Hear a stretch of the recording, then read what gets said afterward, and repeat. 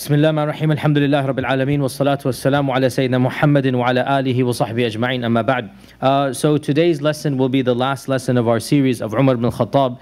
And as we did for Abu Bakr as-Siddiq, we're going to do something very different, very atypical, and it's not going to be a biography at all. As we did for Abu Bakr as-Siddiq, I thought it would just be interesting, just have a bit of a diversion as well, and to enter into a different discipline, and that is the discipline of actual ahadith of the Prophet sallallahu alaihi wasallam. And so what we're going to do is we're just going to have a selection, maybe 30, 40, 50, as much as we can do, of the ahadith that Umar Ibn Al-Khkattab narrated. Now, Abu Bakr as-Siddiq radiallahu anh, he narrated, as we had mentioned, around 100 or so ahadith. We managed to cover pretty much most of them in that one halaqah that we did. We covered pretty much almost all of the essential ones. As for Umar ibn al-Khattab, we cannot do that, because Umar ibn al-Khattab, he, as we know, ruled for 10 years, and his number of ahadith is, as Ibn al-Mulaqqin said, 539 ahadith have been reported from Umar ibn al-Khattab. So there's no way in our class we can do 539 hadith. So what I've done, I just have a miscellaneous selection, and there's no order. We're not doing aqeedah and fiqh and tafsir. It's just basically I'm taking a standard book, and I introduced this book last time, Musnad of Imam Ahmad ibn Hanbal, which is one of the largest collections of ahadith. It has around 35,000 ahadith of the Prophet ﷺ, and it is arranged according to the Sahaba. And so it makes my life easier. I just go to the Musnad of Umar. Now, as I said last time, as a refresher for all of us, Musnad Imam Ahmad is not arranged according to topics. Unlike Sahih Bukhari, Sahih Muslim, unlike Sunan Abi Dawood, unlike all of the other books which are arranged according to topic, Musnad books, there's a genre of hadith called Musnad. Musnad books are arranged according to whom? Companions. They're arranged according to Sahaba, companions. They're not arranged according to topics. So if you wanted to look up a topic, you wouldn't be looking it up in Musnad Imam Ahmad.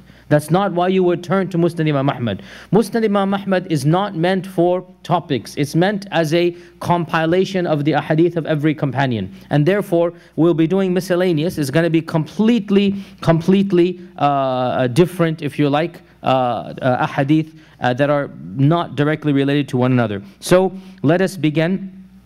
With the hadith of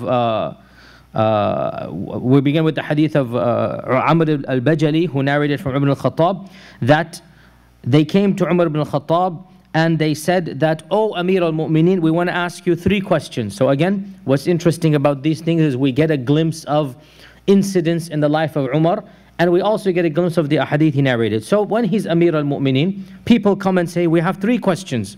Number 1, tell us, is it allowed for a man to pray in his house, nafl prayer?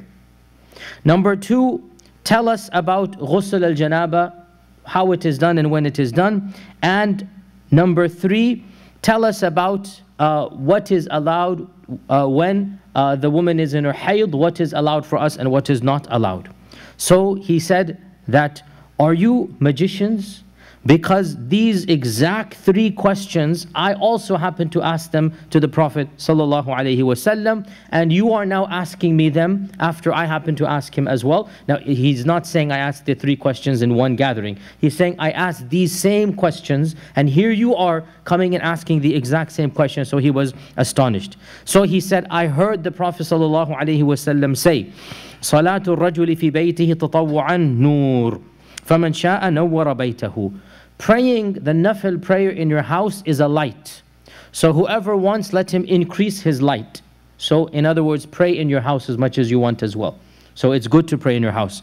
And I heard the Prophet ﷺ about janaba. How does one do janaba, ghusl from janaba? So the Prophet ﷺ said, let him wash his private organ, then let him do wudu, then let him pour water on his head 3 times. Now remember, they didn't have showers back then, so they would have to take buckets of water and put it on themselves. And by pouring water on the head, what is meant is to immerse the whole body in water. So you wash the private organ, and then you do wudu, and the wudu washes the limbs of the wudu. Then by pouring water on the self, the rest of the body is washed. And then as for the woman in the hayd, the Prophet ﷺ said, "Lahu ma fawqa al-izar," everything above the izar, everything above the lower garment is something that he can take pleasure from. So in other words, the one act is not allowed and everything else is allowed. So this is one hadith that we will do.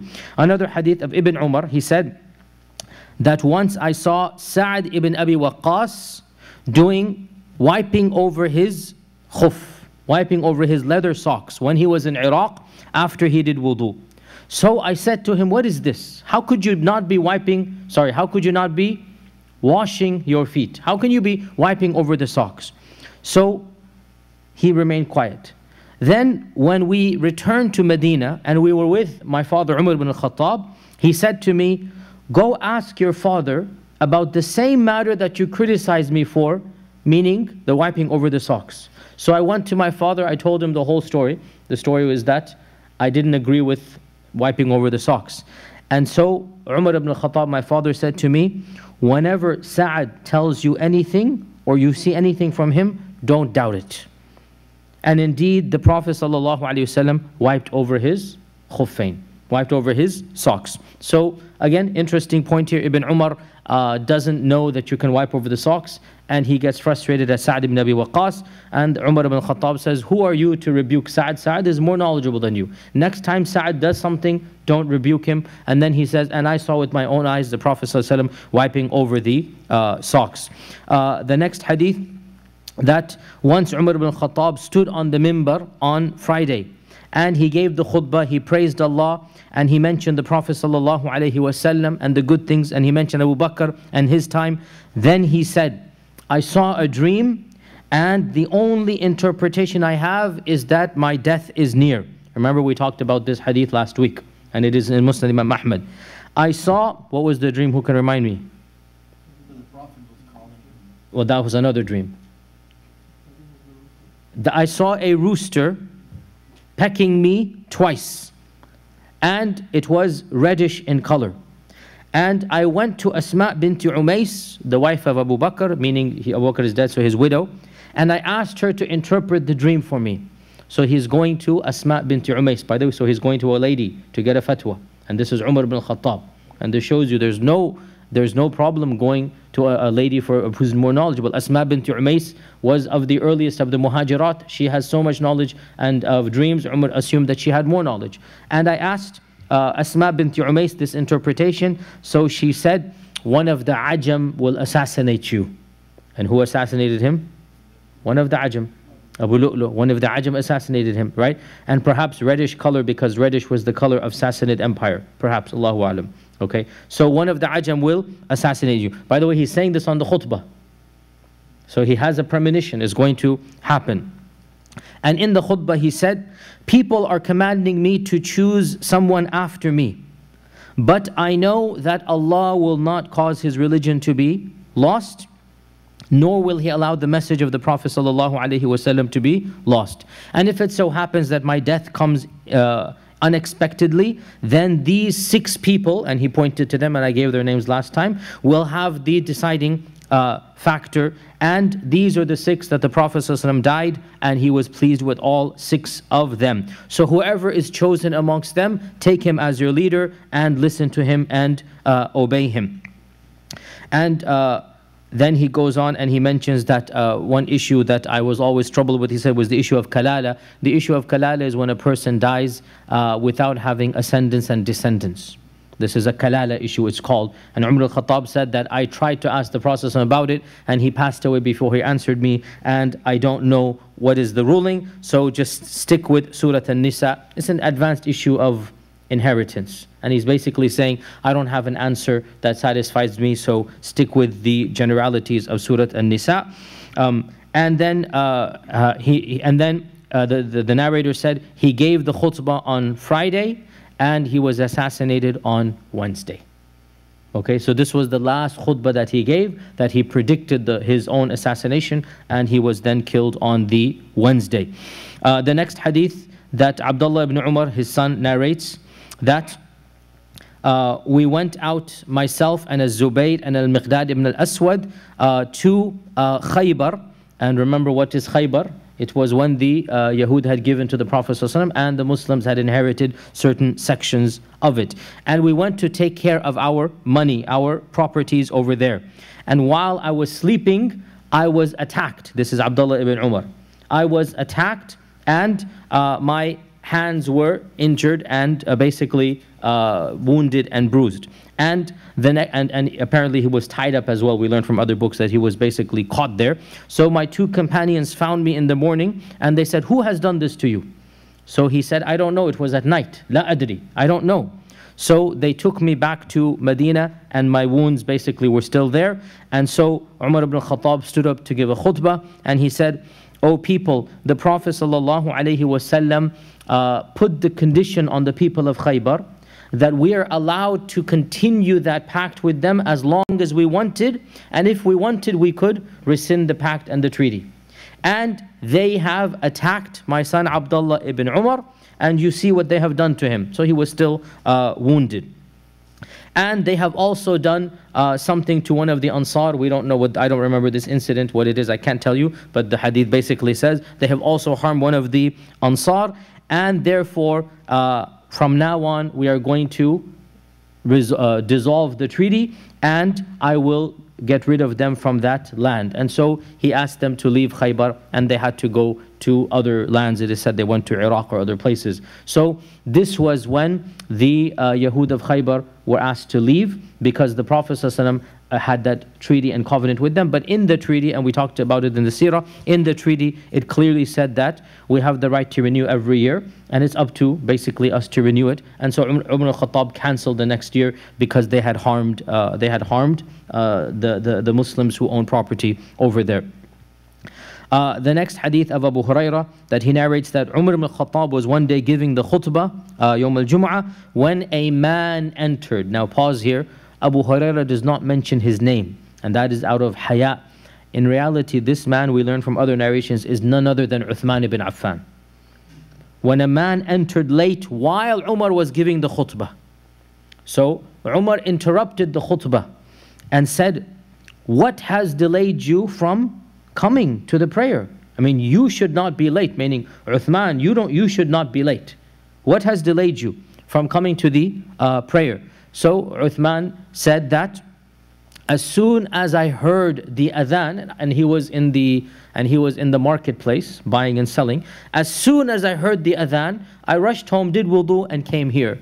So of course he's going to be late because in the time of Umar, how many adhans were there? One adhan for Jumu'ah. Okay, so as soon as I heard the adhan, I rushed home, did wudu and came to the prayer. So Umar Ibn Al-Khattab said, in addition to being late, you only did wudu. I heard the Prophet ﷺ say, whoever goes to pray Jumu'ah, let him do a ghusl.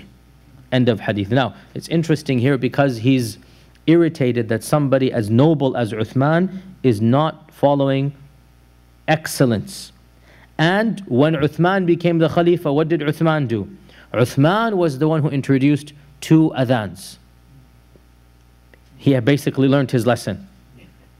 He was the one who introduced 2 adhans. The first adhan was given where? In the marketplace. The first adhan was given in the marketplace. And the second adhan followed after 10-15 minutes in the musalla area. Because Uthman himself fell prey to this, that he was busy to the very end in the marketplace. He hears the adhan, so then he rushes home, does wudu, comes. Of course he's going to miss half the khutbah. So he decided in his era to institute a new adhan. And this is why in many masajid to this day there are 2 adhans, and whoever has 2 is good, whoever has 1 that's good. And the reality is, if you really want to have 2, it would make sense to have 2 in places where you need to stop buying and selling, because that's the point of the first adhan. In any case, it's not a big deal. In many Muslim societies, you have 2 adhans for Jumu'ah, and it's not a big deal because the first adhan will say, oh, let's get ready, let's quickly leave for the prayer. So I don't see a problem personally, because now we have microphones. So the point is, the microphone will tell the people that it's almost time for Jumu'ah, get ready and come to the masjid. I don't see a problem if you have 2 adhans. Some people are very strict and they say, oh, if you want to do 2 adhans, the first one has to be in the marketplace. Well, with microphones, everybody hears it. So it kind of does the job. In any case, inshallah ta'ala, it's all fine. The next hadith we'll do, again for those who came late, we're just doing a hadith of Umar as we had done a hadith of Abu Bakr as-Siddiq. The next hadith we'll do that Abu Uthman narrates that while we were in Azerbaijan, and Azerbaijan basically was conquered in the time of Umar, Umar Ibn Al-Khattab's letter came to us, and he said to us that, I caution you from living too luxurious lives. Careful. Don't immerse yourselves in pleasures and big buildings and whatnot. Live simple lives. I caution you from luxury. And I caution you from changing your clothes to the clothes of the people of shirk. Be proud of who you are. And I caution you against wearing silk, because the Prophet ﷺ forbade us from wearing silk except for small quantities. And the hadith says he raised his finger or two fingers. So Umar Ibn Al-Khkattab is the one, by the way, in Sahih Muslim, he has the narration that it is not allowed, or the Prophet ﷺ forbade us from wearing silk except for a finger or two or three or four. Literally that's what the hadith says. Meaning, strips and patches of silk are permissible, but not an entire garment of silk. That men, as we know in our Sharia, men should not wear full shirts of silk or suits of silk. Women, of course, it is permissible. But men should not wear this. That is something that we want in Jannah. It is not something that our Prophet ﷺ allowed us in this world. However, a bit of silk is allowed. And in those days, this is going into a fiqh here, but that's why we're doing these hadith to understand them. In those days, if you wanted to decorate a garment, the garment would not be blended or would not be cut and then put together. You would literally cut a strip and put a decoration onto it. That's how you would decorate a shirt. The patterns and designs were not dyed in, they weren't that advanced. So they would literally cut, or they would just have patches of designs onto it.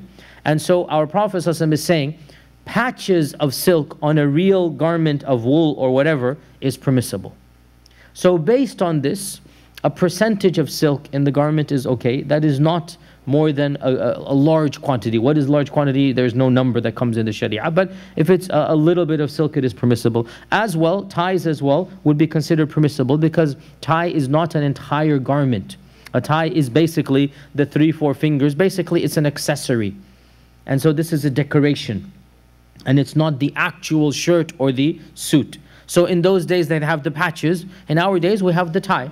So it is completely permissible for a Muslim man to wear 100% silk tie. There's nothing even makruh about this, because it is permissible to have decorations of silk. It is impermissible to have the entire shirt or suit or whatever made out of silk. The next hadith that we'll do, that Abu Sinan ad-Du'ali says that once he visited Umar Ibn Al-Khattab, and he was sitting in a gathering of the senior muhajirun, and a carpet or rug came to him from Iraq with the ghanima of Iraq, and it was opened up with all of the ghanima in it. And one of the children of Umar Ibn Al-Khattab picked up a ring and began to play with it and put it into his mouth. And Umar Ibn Al-Khattab took it out and threw it back into the carpet, and he began to cry. One of the Sahaba said, why are you crying when Allah has blessed you with so much wealth and power? And Allah subhanahu wa ta'ala has given you so much izzah and victory. Why are you crying? So the Prophet sallallahu alaihi wasallam, Umar said, I heard the Prophet sallallahu alaihi wasallam say that anytime Allah subhanahu wa ta'ala opens up blessings and rizq upon a people, animosity and hatred appears amongst them. Animosity and hatred appears amongst them. Okay? And subhanAllah, how true is this, by the way? That the most generous people are who? The poorest people. And the richer you get and the more greedy you get, the more stingy you get. Right? And this is what our Prophet ﷺ is saying, that when society becomes more and more and more affluent, they actually get more stingy. And when society is living simple lives, they actually are more generous.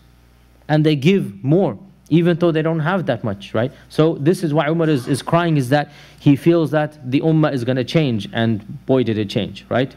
He feels that the good times are going to be going away, the generosity is going to be going away. We're now going to be, we're worried that people are going to get more greedy. And so he begins to cry, thinking this is going to happen. And of course, in essence, that is indeed what happens. The next hadith that we're going to do is, we did this before as well, that Abdullah ibn Abbas said that I heard the Prophet, I heard Umar ibn Al-Khattab say that when Abdullah ibn Ubay ibn Salul died, remember Abdullah ibn Ubay ibn Salul, right? When Abdullah ibn Ubay ibn Salul died, the Prophet ﷺ was called to make janaza over him. So he stood in front of him to make the janaza, and when he was walking towards the body, I stood in front of the janaza, meaning between the Prophet ﷺ and the body, right? And I said, Ya Rasulullah, أَعَلَىٰ عَدُوِّ اللَّهِ Abdullah ibn Ubay tusalli? Are you going to make salah for the enemy of Allah, Abdullah ibn Ubay? And that day he did this, and that day he did this. And Umar says, and I began to mention all that he had done. And all the while the Prophet ﷺ was smiling at me. All the while the Prophet ﷺ was smiling at me. Then when I continued my list, the Prophet ﷺ said, أَخِّرْ عَنِّي يَا عُمَرْ. Get away, O Umar. Get away from the path. I'm going to pray. Because Allah has given me the choice and I've made my choice. What is the choice? The choice is Surah Tawbah verse 80. And the Prophet ﷺ quoted it. استغفر لهم أو لا تستغفر لهم إن تستغفر لهم 70 مرة فلن يغفر الله لهم. Pray or don't pray. Even if you were to pray 70 times, Allah is not going to forgive over this munafiq. Okay? But what is the beginning? Pray or don't pray. And he said, I have chosen to pray. Because our Prophet was merciful. Even Abdullah ibn Ubay ibn Salul, he didn't want him to be punished. Even the head of hypocrisy, the one who had caused Uhud, the one who had said what he had said when they're coming back, that لَإِن رَجَعْنَا إِلَى الْمَدِينَةِ لَيُخْرِجَنَّ الْأَعَزُّ مِنْهَا الْأَذَلُ. Remember we talked about this, right? The one who had done so much harm and who had even begun the slander, even him, still, our Prophet ﷺ is the one who sent as a mercy for all of mankind. Rahmatan lil alameen. So he wanted to make salah for Abdullah ibn Ubay ibn Salul. So Umar went out and the Prophet ﷺ prayed for him, and he went to his qabr and he finished the whole process. Umar said, I became embarrassed at my jur'ah. What's the word jur'ah in English would be my impudence, right? Being impudent, just like me. I shouldn't have been so harsh, right? That who am I to stand in front of the Prophet ﷺ and tell him don't pray for Abdullah ibn Ubay ibn Salul. And it was only a matter of time before Allah subhanahu wa ta'ala revealed the next verse, وَلَا تُصَلِّ عَلَىٰ أَحَدٍ مِّنْهُمْ مَاتَ أَبَدًا وَلَا تَقُمْ عَلَىٰ قَبْرِهِ. Never pray for any one of them after this, the munafiqeen, and never go and stand at their grave, because he had prayed and stood at their grave. And so Umar Ibn Al-Khattab said, the Prophet never did another salah for any munafiq after that ayah came down. Okay, so that was the last time that a munafiq was prayed over. The next hadith is the famous one of Abbas ibn Rabi'ah, that I saw Umar ibn Al-Khattab doing tawaf, and he kissed the Hajr Al-Aswad, and when he kissed it, he said, Ama wallahi, I swear by Allah, I know you are just a rock. You cannot harm me or benefit me. And were it not for the fact that I saw the Prophet Muhammad ﷺ kiss you, I would not have kissed you. Now, of course, we believe that the Hajr Al-Aswad is the only original stone from the time of Ibrahim alayhi salam. All the other stones of the Kaaba come and go and come and go, but the Hajr Al-Aswad is the original stone, and that our Prophet ﷺ kissed it, and therefore we kiss it because he kissed it. Otherwise it is a stone. It does not of course have any inherent divinity, anything like this, but it is just the sunnah of the Prophet ﷺ to do that.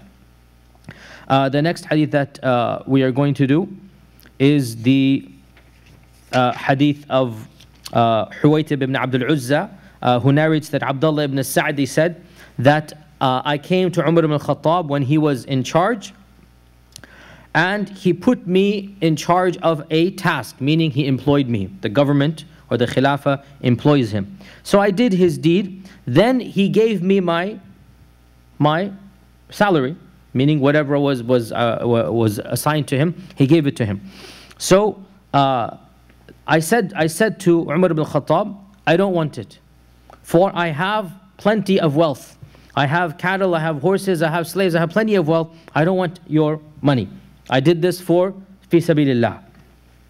So Umar Ibn Al-Khattab said, don't say this and take the money, for I did the exact same thing that you did with the Prophet ﷺ. And when he gave me the money, I said, O Messenger of Allah, give the money to somebody who is more deserving of this than me. So the Prophet ﷺ said, O Umar, take the money and invest it to get more money, and then be charitable to the poor. Meaning, there's nothing wrong with taking the money and getting more money and then being charitable to the poor. And then he said, this is a hadith, by the way, it's a very famous hadith and it's a beautiful hadith. Anytime this money, meaning the money of this world, comes to you without you asking for it, then take it, because that is Allah's rizq that He has given it to you. Okay? So you're not greedy for it, you're not asking it, you have been given it. So then, this is your haqq, take it. And this hadith is beautiful because it shows us that there's nothing inherently wrong with obtaining pure money. You did a job, you get your money, and the Prophet is saying, he said this to Umar, take this money, tamawwalhu, means invest it. Use it wisely, don't spend it in luxury items. Use it, invest it, go do some business. When you get it back, tasaddaq bihi. Give it to the poor. Okay? So the good Muslim realizes money is a tool that is not inherently evil. It could be evil, but inherently it can be used for good. Because in the end of the day, how are you going to be charitable when you don't have money? So the hadith says, when the money comes to you without you asking and being greedy for it, this is your rizq. Allah has given it to you. Rizqun saqah Allahu ilayh. It's like Allah has directed it to your plate. So then take it and don't complain about it. So this hadith demonstrates for us that when you get your agreed upon salary or whatever it is, this is your haqq. You don't need to have, this is not piety to turn down money that you have earned. That's not piety. That's a false piety. Piety would be to turn away money that you have not earned. Money that is not rightfully yours. Money that is haram. You turn that away. But money that is yours, you have earned it. You have worked for it. It's not piety that you reject that money. We need money to live. We earn halal money. We get that money and then we spend it on the poor. The next hadith that we'll do, it goes back to something we said 2-3 weeks ago, that Umar Ibn Al-Khattab once gave a khutbah, and in that khutbah he said that Allah subhanahu wa ta'ala allowed things for His Prophet that He didn't allow for us. And the Prophet ﷺ has gone, and so I am commanding you that you perform Hajj and Umrah separately like Allah has commanded. And now I'm commanding you to take care of women permanently. Now, what is this a reference to? Who can remind me? We did this 3 weeks ago. Hajj tamattu' and Nikkah al-mutah. Do you remember these two things? Or do I have to remind you of them? Go ahead again. Okay, no problem. Hajj tamattu'. What is Hajj tamattu'? Separate ihram for Umrah and Hajj, just like that. That means if I go for Umrah now, and then I come back to Memphis, and then I go for Hajj in August of 2016, exactly. See, that condition is very necessary, or else. So Hajj tamattu' is when you do Hajj and Umrah in the same journey with 2 ihrams. Okay? That's the definition. In the same journey, you do Hajj and Umrah. Now, remember, what did Umar Ibn-Al-Khkattab say? I did this, guys. Didn't I do this? I'm positive I did this. Yes, I know. I did this in the 2nd or 3rd one of Umar Ibn-Al-Khattab.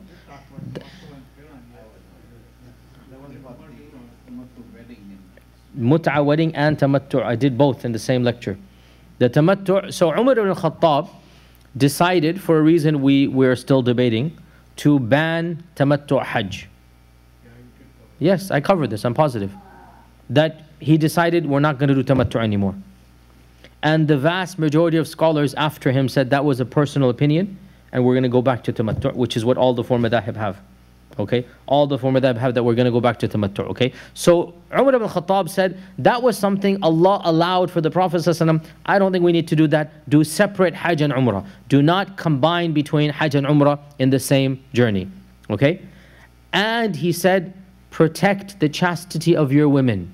So he forbade the mutah nikah. Remember the mutah nikah, what it was, right?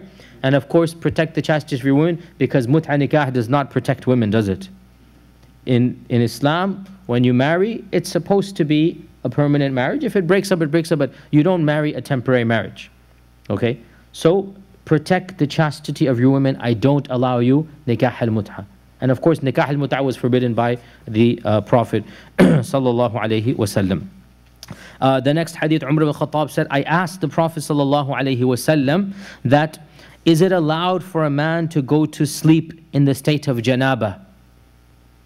And the Prophet said, yes, if he does wudu. Yes, if he does wudu. Now, the vast majority of scholars have said that it is halal to go to sleep in the state of janaba without wudu, but that's makruh. Makruh means you should avoid it. It's not haram, you're not sinful. Okay? If you want to sleep in the state of janaba, you want to take a ghusl at fajr time, then the better thing to do at least is to just do wudu. Then you're totally fine, it's legit, it's mubah. And then you can delay ghusl to fajr time. But if you don't do wudu and you sleep in the state of janaba, you're not sinful, but you are not in the best state as well. It is something that is makruh to do. It's not something that is mubah, it is something that is makruh to do. So this hadith proves it, that the Prophet ﷺ is not wanting us to do makruh. So when Umar says, can I sleep in the state of janaba? The Prophet ﷺ said, yes, as long as you have done wudu. Yes, as long as you have done wudu. The next hadith that we'll do is a famous hadith that Umar Ibn Al-Khkattab was on his way to Syria, and on the way to Syria, he was informed of the plague, the ta'un that had taken place. So remember, there was a plague that had taken place, and how serious it was. And when he heard this, he then basically decided to go back. And when he returned, he said that, had I gone to Syria or not gone and returned, it would not have changed my death in the eyes of Allah. Meaning, whenever Allah has decided I'm going to die, I'm going to die. But this was the command of the Prophet ﷺ, and this is what the Prophet ﷺ said. And this hadith is one of those amazing predictions, one of those amazing realities that our Prophet ﷺ said, that if one of you is in a land where a plague breaks out, do not leave, stay there. And if one of you is in a land, and if one of you is heading to that land but has not come, then go back to your land. This is a hadith of the Prophet ﷺ. And we now know, of course, that plague spread when people leave the infested area. And this is exactly what the Prophet is saying. So Umar is not yet in the land. So he's obeying the Prophet, but he's saying, even if I had gone, it's not going to change the ajal. It's not going to change what Allah subhanahu wa ta'ala has written for me. And of course, that is something that is well-known hadith and a well-known reality of our religion. The next hadith, Ibn Abbas narrated that many of the Sahaba said to me, and the most trustworthy in my eyes is Umar Ibn Al-Khattab, that the Prophet ﷺ said, there is no salah after Asr until the sun sets, and there is no salah after Fajr until the sun rises.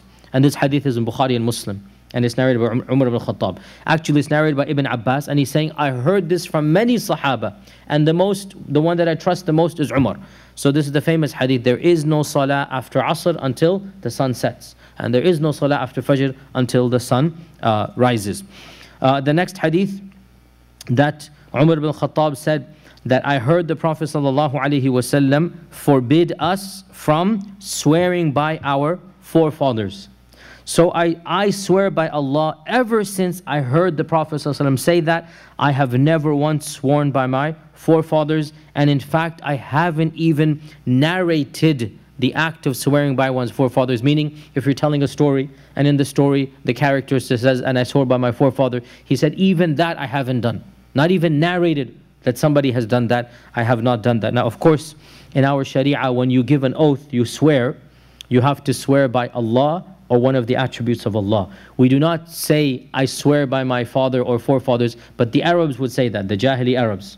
They would give an oath, and the oath would be, I swear by my forefather. Now, again, this goes back to a point of the fiqh or sharia, that when you give an oath, the point of the oath is you invoke someone or something that is so sacred and holy that the other person will not doubt you.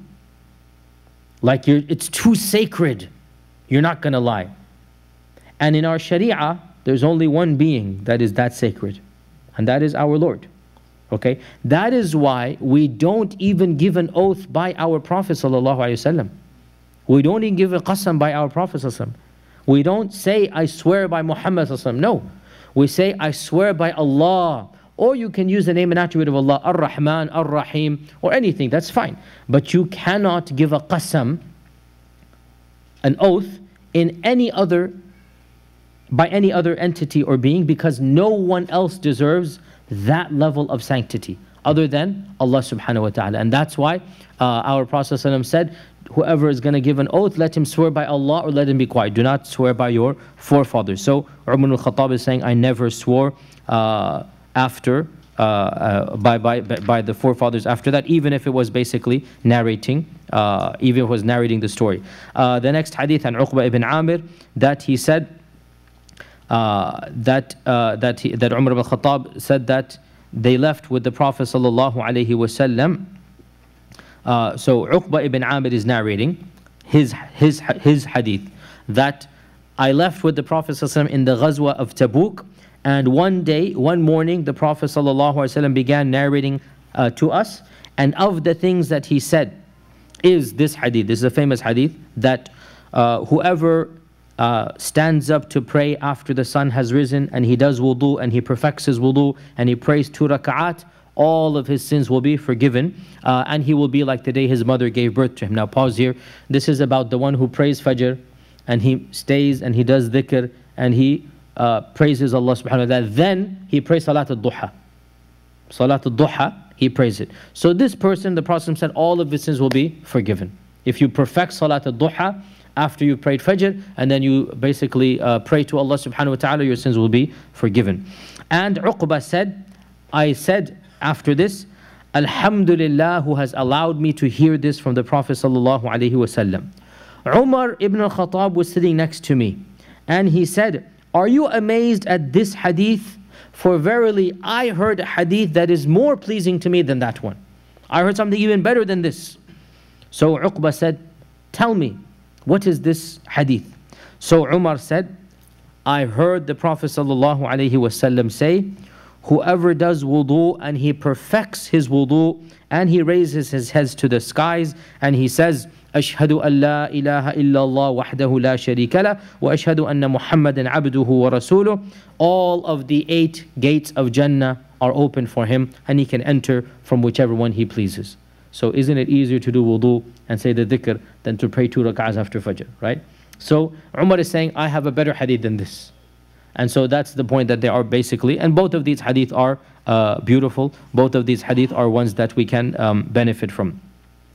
And of the hadith as well of Jabir ibn Abdullah, that he said, Umar ibn Al-Khattab said to me that I heard the Prophet ﷺ say, a time will come when a group of people will pass by the peripheries of Medina, and they will say, inside here there used to live a lot of believers once upon a time. What is this hadith indicating?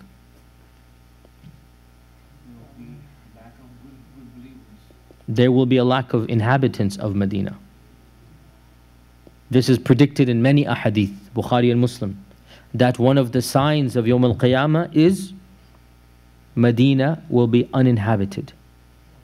And when will that take place? after the Dajjal. After the Dajjal. Because when Dajjal comes, Medina will be safe. Right? So after the Dajjal, there will come a time when Mecca and Medina both will be uninhabited. They will be in ruins, completely in ruins. And this is the reference here, that Umar Ibn Al-Khkattab is saying, I heard the Prophet say, a time will come when caravans will go by and they'll pass by Medina and they'll say, there used to be Muslims who live there. Right? So Medina will remain inhabited from the time of the Prophet until the very end of times. And that will be then the right before the Qiyamah. And that's something that is mentioned in Bukhari and Muslim and other hadith as well. And the next hadith will do that Umar Ibn Al-Khattab said that one day the Prophet was distributing the wealth to the people, and Umar said, Ya Rasulullah, there are people who deserve this more than these people you're giving. The people of the Suffah, Ahl al-Suffah. Ahl al-Suffah, why don't you give it to them? So the Prophet ﷺ said, you are putting me between two situations. Either these people that are in front of me will be forced to ask with greater begging, or that they will accuse me of being stingy. And I am not a stingy person. Meaning, O Umar, I know best what to do, and I need to give to these people as well. Because if I don't give to them, these are the Bedouins, these are the people. So Umar Al-Khattab is saying, why are you giving to these Bedouins? Give to the people of the Suffah. They are more deserving. And the Prophet is saying, if I don't give to them, then they will resort to being even more persistent in how they ask. And then they're going to accuse me of being stingy, and I'm not a stingy person. So I'm going to give to them. And that's the point here, is that the Prophet knows best basically who to give it to. The next hadith that we're going to do is Umar Ibn Al-Khattab said, when the Prophet passed away, the Ansar said, we're going to have two leaders, one from us and one from you. So I said to them, O people of the Ansar, don't you know that the Prophet ﷺ appointed Abu Bakr to lead the prayer? So who amongst you is going to be happy that you lead Abu Bakr in prayer? Look at how he refuted them. Right? You all know that Abu Bakr is our Imam in Salah. If one of you were to be the Amir, who amongst you would like that Abu Bakr is behind him? So they said, we seek Allah's refuge from ever standing in front of Abu Bakr. And that was the end of that. And we know what happened when the Saqifa Banu Sa'ada took place, that Umar Al-Khattab basically said to them, you can't have two leaders. You have to have one, and it has to be Abu Bakr as-Siddiq. And that is exactly what happened. Of the ahadith as well, that we're going to do is the next one, that Umar ibn Al-Khattab said, I agreed with my Lord in three things. I agreed with my Lord in three things. Number one, I said to the Prophet ﷺ, O Messenger of Allah, why don't you pray behind the maqam Ibrahim? And Allah revealed in the Quran, وَاتَّخِذُوا مِن مَقَامِ إِبْرَاهِيمَ مُصَلَّى. Pray behind the maqam Ibrahim. Number two, I said, Ya Rasulullah, your wives, people that are good and people that are bad, they both enter upon them. So why don't you command them with hijab? And so Allah revealed Ayatul Hijab.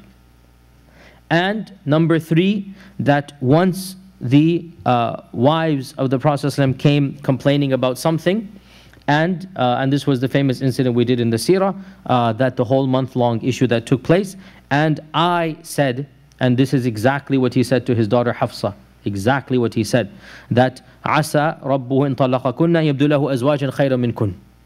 That if you are divorced, that his Lord will choose for him wives better than you. He said this to his own daughter, because his daughter was one of the wives, right? And what he said, literally, in essence, it was revealed later on. Okay, so he's saying, I agreed with Allah in three matters. I agreed with Allah in three matters. Now, of course, he is being, of course, polite here. What he's trying to say is, I said three things, and Allah subhanahu wa ta'ala then confirmed the truth of what I said. That is what the meaning of this hadith is.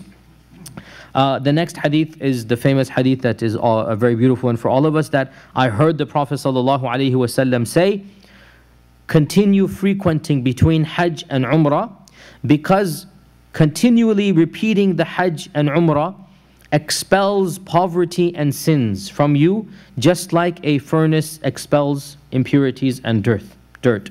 In other words, don't be happy with one Hajj and one Umrah. Keep on going for Hajj and Umrah. Keep on going for Hajj and Umrah, and that will expel from you poverty and dirt.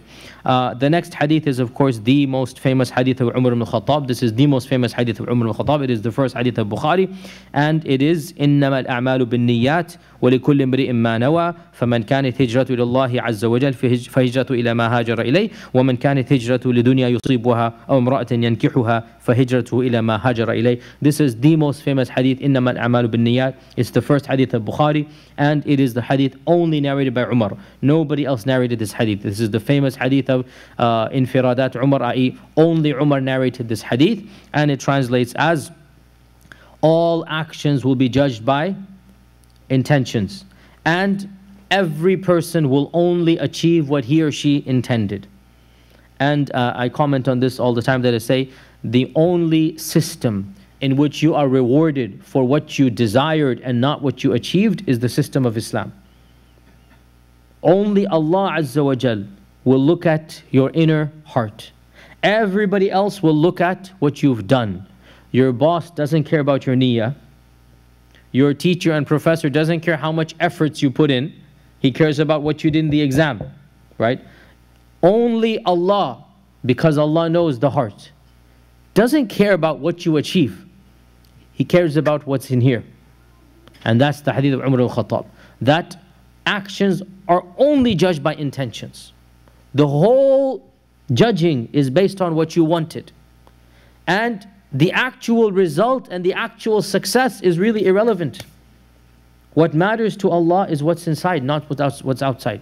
And this hadith of Umar is, of course, the first hadith in our Sahih Bukhari, and it's a hadith all of us are aware of. So the same deed could be done, and you can have the highest of rewards, or you can have a punishment or zero rewards. So your hijrah can be for Allah and His Messenger, and your hijrah can be for business or marriage. Whoever was for Allah and His Messenger will get Jannah, and whoever was for business and marriage, he will get whatever he wanted. Right? So, and of course this was in reference to a person from Mecca who emigrated to Medina only to marry a lady from Medina.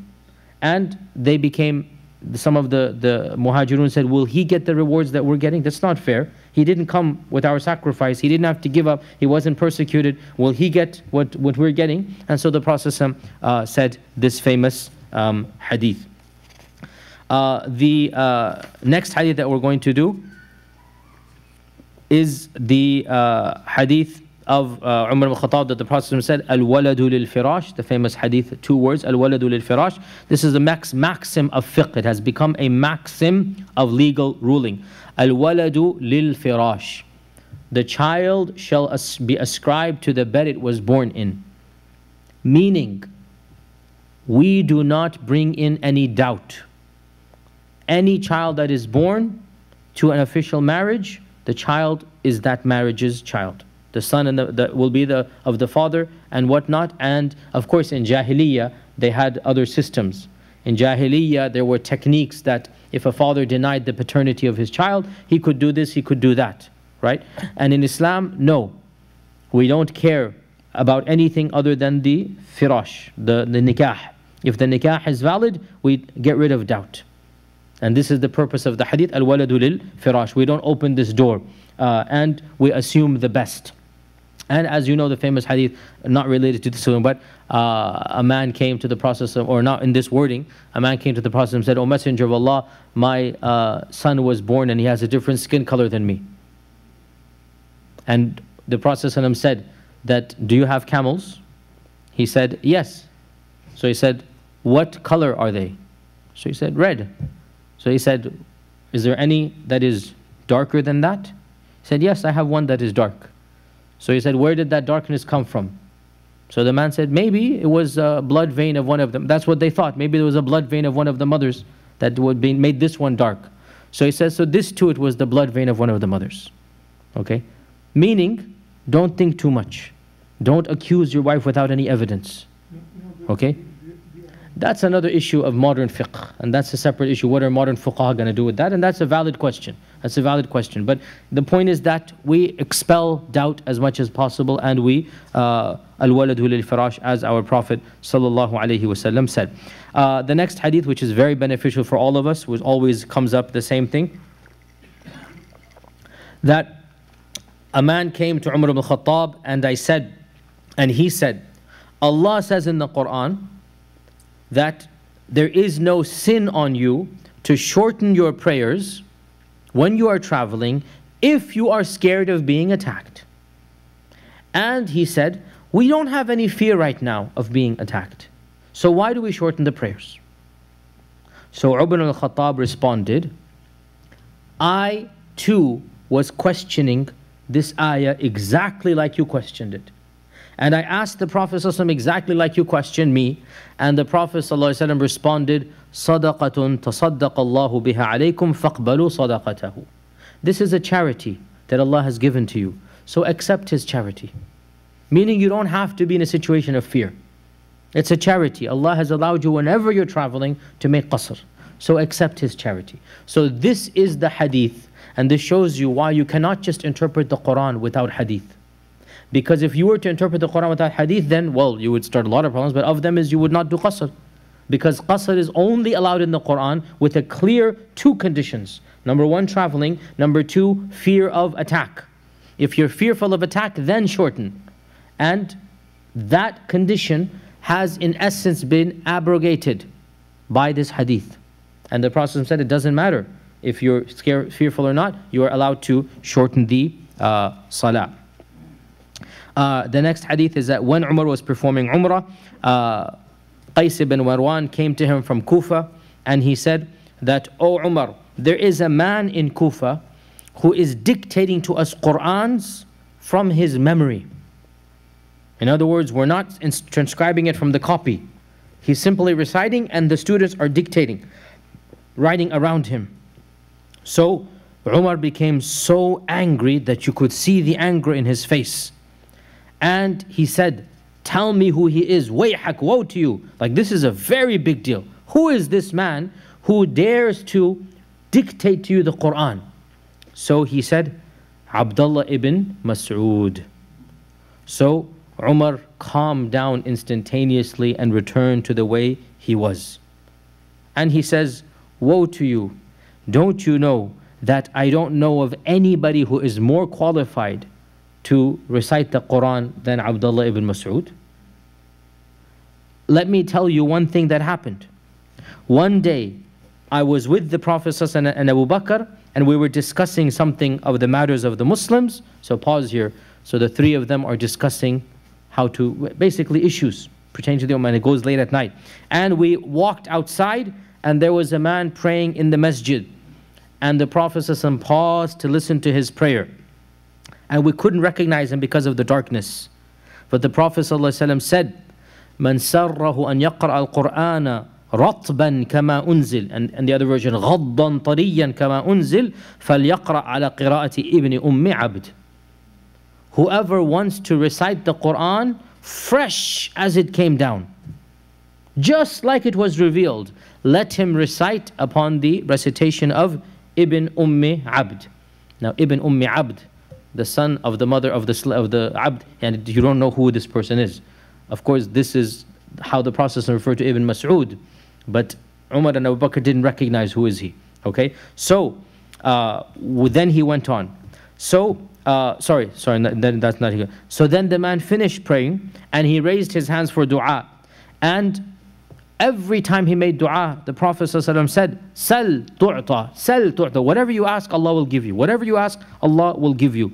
So Umar said, I will go to him as soon as I escort the Prophet back. I will come rushing back and tell him the good news, that the Prophet praised his qira'ah, and the Prophet said, whatever you ask, you will be given. So I rushed back, meaning after they went and they dropped the Prophet, I rushed back to the masjid, and I found Abu Bakr was already there speaking with him, telling him all that I wanted to tell him. وَوَاللَّهِ مَا سَابَقْتُهُ إِلَى خَيْرٍ قَطْ إِلَّا سَبَقَنِي إِلَيْهِ. I never tried to race Abu Bakr except that he won me in the race. Okay, so this is one of those beautiful hadith, right?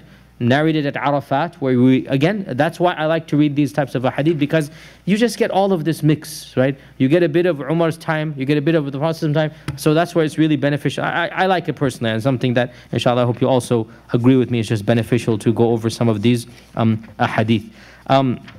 The next hadith that we're going to do, I know time is limited. The next hadith we're going to do is the hadith that this is one of my favorite hadith as well, and it was one of Umar's favorite incidents as well. That Umar Ibn Al-Khkattab said that one time I asked the Prophet ﷺ to go for Umrah. Asked permission, can I leave and go for Umrah? So the Prophet ﷺ allowed me, and he said, Ya ukhayyu, la tansana min du'aika. And Umar said, nothing was more beloved to me in this whole world than what our Prophet ﷺ said, and that he called me Ukhay. Ukhay is tasghir of akhi, right? Ukhay is, hey, my little brother. Okay? You say it when you want to show solidarity. You say it when you want to show closeness, okay? Friendship. Ukhay, my little brother, okay? And the Prophet ﷺ said, Ya ukhay, my little brother, don't forget to make dua for me. And how emotional this must be for Umar Al-Khattab, that the Prophet ﷺ is saying, my little brother, and he's saying, when you go to Mecca, pray for me as well. And this shows us that it is completely permissible to ask somebody to make dua for you. Nothing is wrong, as long as you make dua for yourself as well. The problem comes when you don't make dua for yourself and then you only ask other people. That's a problem. Okay? But you make dua for yourself and you can say, go and make dua for me. It's not a problem. Nothing is wrong with that. So Umar Ibn-Al-Khattab said, nothing was more beloved to me than the Prophet ﷺ calling me little brother and telling me to go make dua for him. And we'll just do a few more hadith and then we'll finish up. Umar Ibn Al-Khattab said that the salah of the musafir is 2, and the salah of Eid al-Adha is 2, and the salah of Eid al-Fitr is 2, and the salah of Jumu'ah is 2. And all of these are considered complete and they are not shortened. And this is what the Prophet ﷺ said.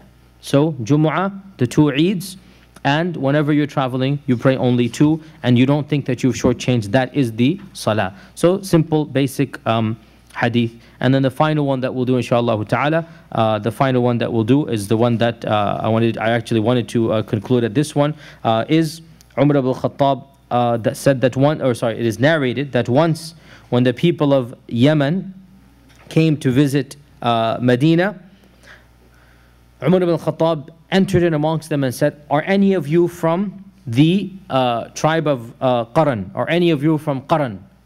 And he finally found the tribe of Qaran. And he said to them, who are you? They said, we are Qaran.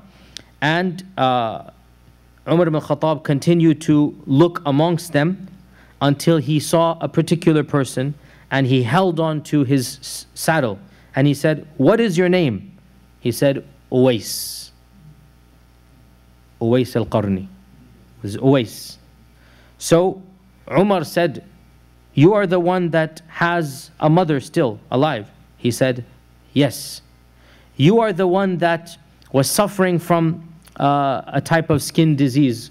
The skin would, I don't know the medical term, but the skin has spots of whiteness everywhere.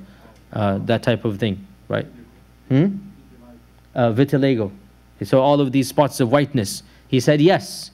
So you are the one who made dua to Allah, and He cured you, except for one place in your body, on your stomach, that you still have. He said, yes, meaning Umar is the one telling him who he is. So Umar said, in that case, ask Allah to forgive me. Istaghfir li. So Uwais said, Subhanallah, you are the one that should be asking, I should be the one asking you for istighfar, right? Rather than you asking me. Because you are the companion of the Prophet sallallahu alaihi wasallam. So Umar said, I heard the Prophet ﷺ say, "Inna khayra tabi'in rajulun yuqalu lahu Uwais." The best of all tabi'in will be a man by the name of Uwais, who has a mother, and he will be suffering from these al-bayad is called in Arabic, and it will all go away except for a small bit of it, and he is going to be very righteous with his mother. Barran biwalidati. It's going to be good to his mother. So when you meet him, then ask Allah to forgive you.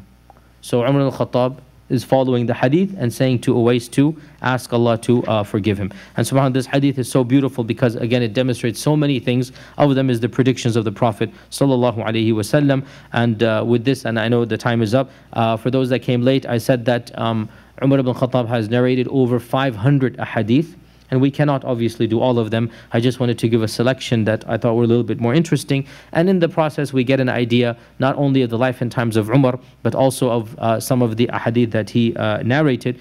And inshallah ta'ala, this will be the conclusion, not the conclusion, but the conclusion of Umar Al-Khattab. But then we will pause here inshallah for the winter break, and then come back and begin in January with inshallah ta'ala Uthman ibn Affan, our new series of Uthman ibn Affan. And as you know by now, we are not going to go into too much detail about the fitan that took place. Nonetheless, we're going to have to cover it to some level, but we're not going to go too deep. And then especially when we get to Ali, we're going to have to radiallahu anhu, we're going to have to breeze over that because there's no benefit in going back to those issues. But we'll just do it in a manner that inshallah we're not going to go too deep. So this will be our temporary break for the holidays, and inshallah ta'ala we will resume in January of 2016.